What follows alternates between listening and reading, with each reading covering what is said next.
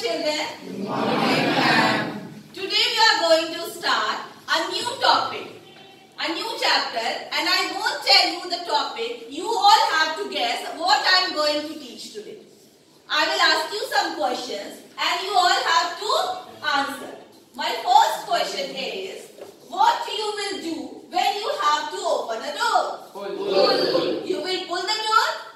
Second question, what you will do when you have to close the door? Push. You will push it. What you will do when you are playing a football? Push. You will push the football. What you will do when you have to take out water from a well? Pull. You will pull the rope to take out the water.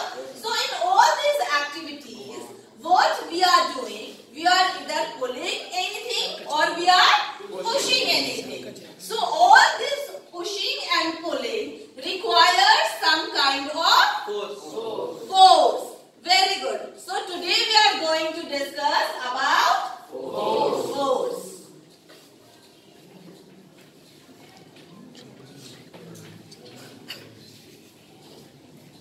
What is force? What can be the easiest definition of force? Anyone wants to try? Yes, please. A simple push or pull can be defined as force. Very good. Any kind of push or pull is force. So, the definition of force will be a push or pull. A push or pull is a force. In our everyday life, whatever we do, we push anything, we pull anything, we need anything, we are twisting the clothes for taking out all the water. All these things require force. Force is due to an interaction. In physics, interaction means action. If two bodies are there, for applying any kind of force, the two bodies have to interact first. Suppose, for example,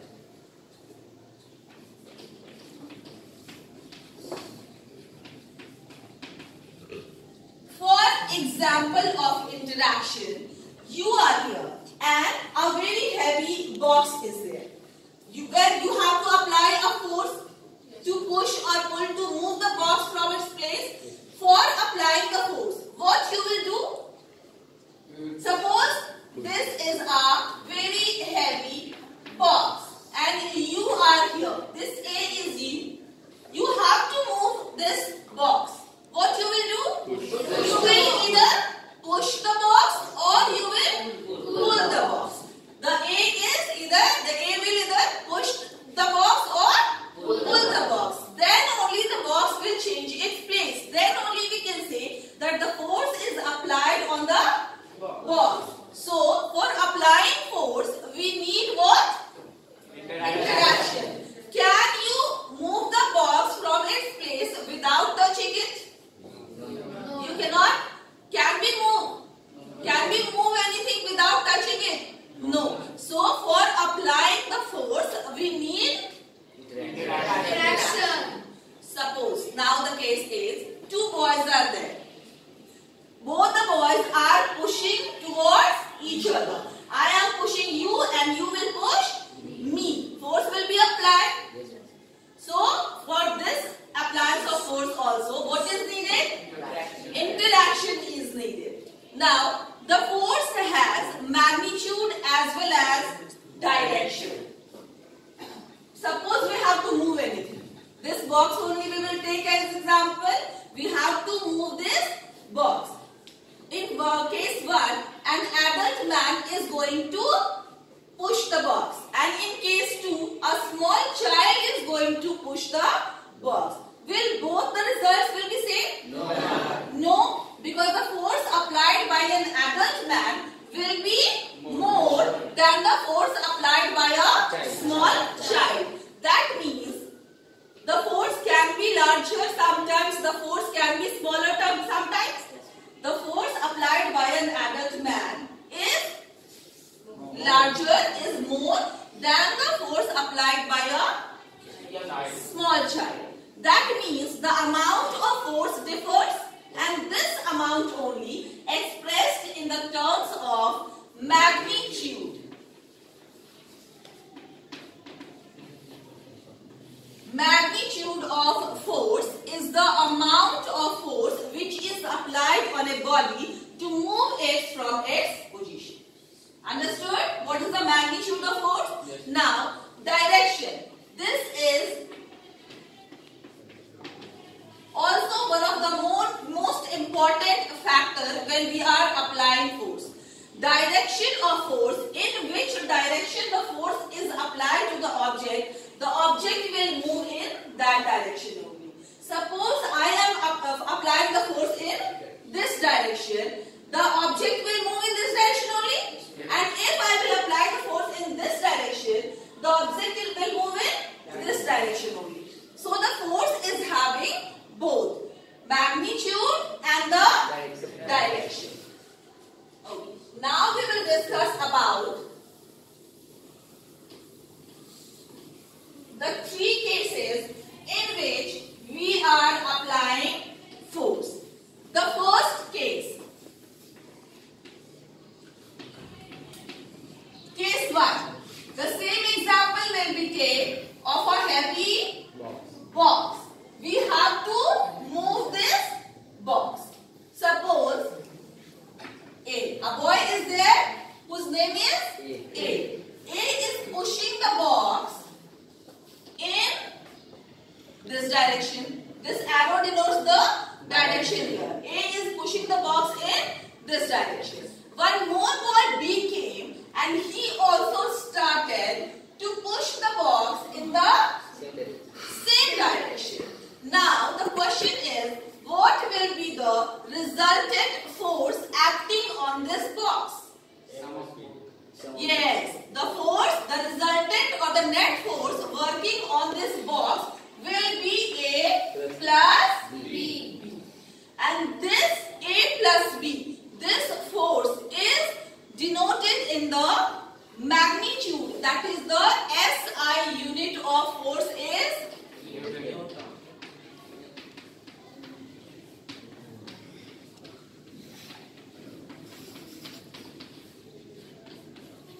SI unit of force is Newton. Now the question is, what is Newton? Can anyone try? What is Newton? What do you mean when I will say that 3 Newton? I have applied a force of 3 Newton. What does it mean? Okay, no issues. I will tell you what does it mean. Actually, 1 Newton of force means that the force needed to move an object of 1 kilogram mass with the speed of 1 meter per second. So, the definition you can say of 1 Newton is, 1 Newton is the force needed to move an object of 1 kilogram mass with the speed of 1 meter per second. Now, can you tell me what you mean by 3 Newton? Yes? It is the force which is used to move 3 kg of mass at the speed of 1. Very good. Sit. So now you understood what is SI unit of force and what is Newton. Now we will come to case number 2. In case number 2, same box we will take. This box is very heavy. Boy A is pushing the box in this direction. Now the boy B will not push the box in same direction. He will come here and start pushing the box in opposite direction. Now you have to tell what is the resultant force acting on this box. Yes, it will be the difference between the force applied by the 2 boys. It will be the difference between A and B. Suppose A is applying a force of 5 newtons and B is applying a force of 2 newtons. Then what will be the resultant force acting on the box? 5 newtons minus 2 newtons. That means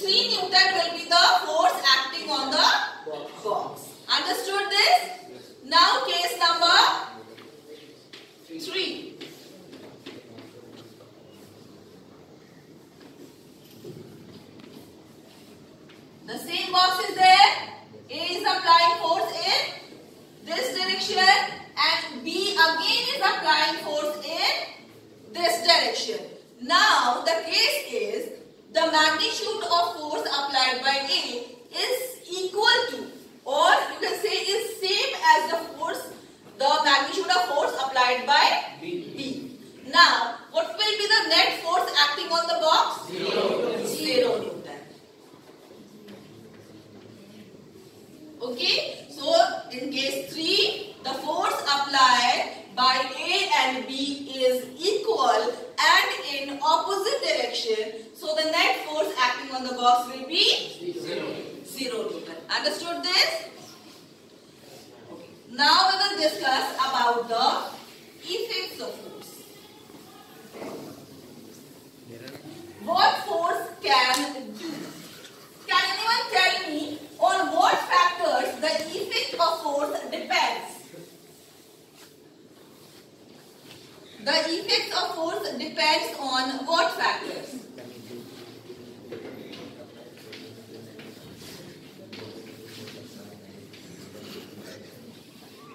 Can we say that the effect of force depends on the magnitude as well as the direction of the force applied?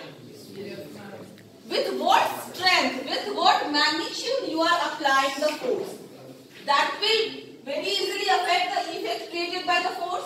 The direction in which the force is applied, that is also going to affect the effect created by force, isn't it? So the effect of force directly depends upon the magnitude as well as direction in which the force is applied.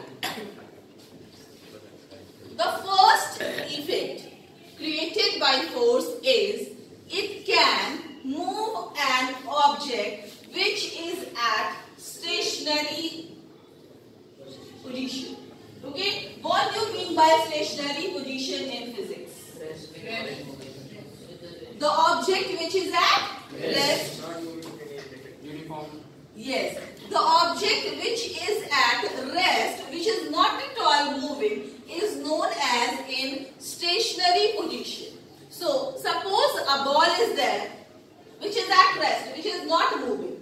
What you have to do? You have to go and kick it. When you will kick the football, what will happen? It will start moving from one place to another place. So, what will happen? The force applied by you, it will make the ball move. Will make the stationary ball move. So what we can say that the force can move a stationary object. Force can move a stationary object. Now the second effect of force.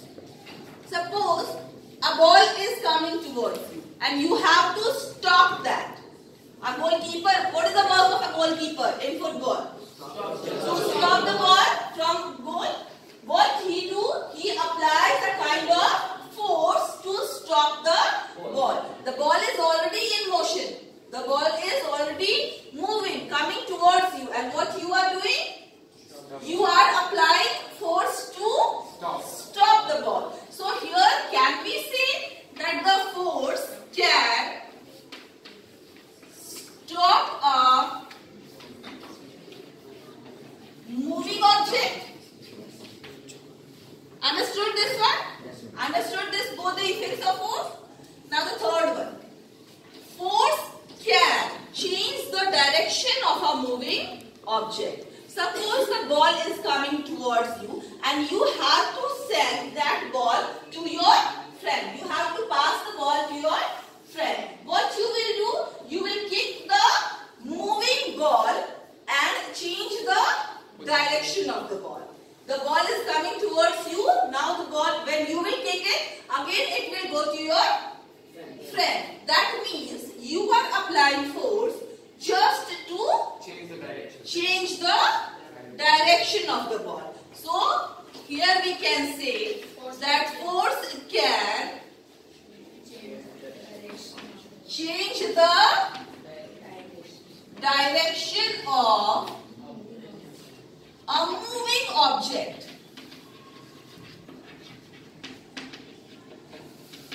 Now, one more case can be there.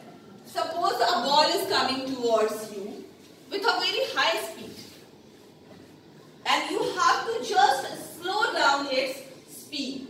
What you will do? You will touch it slightly.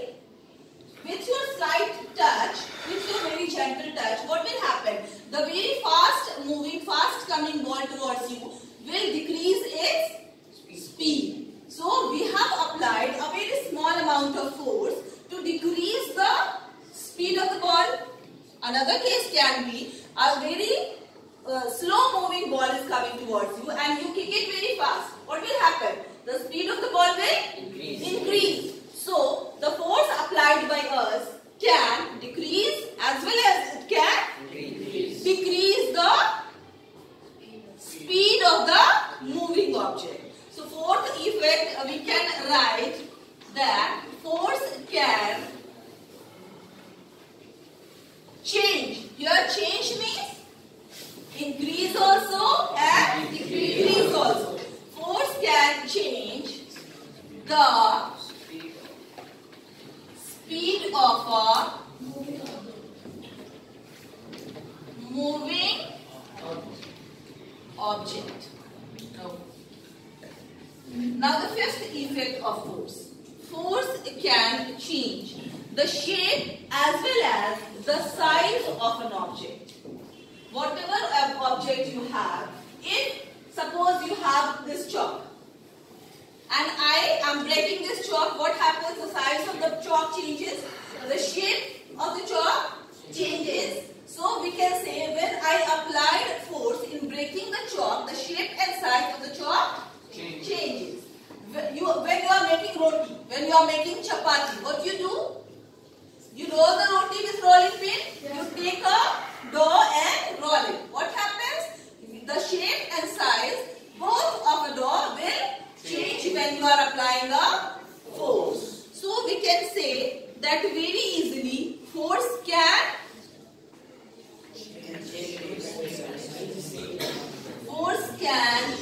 change the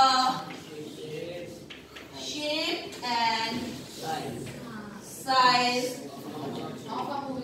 of an object. So what we learned, students, today? What is force? What are the effects of force?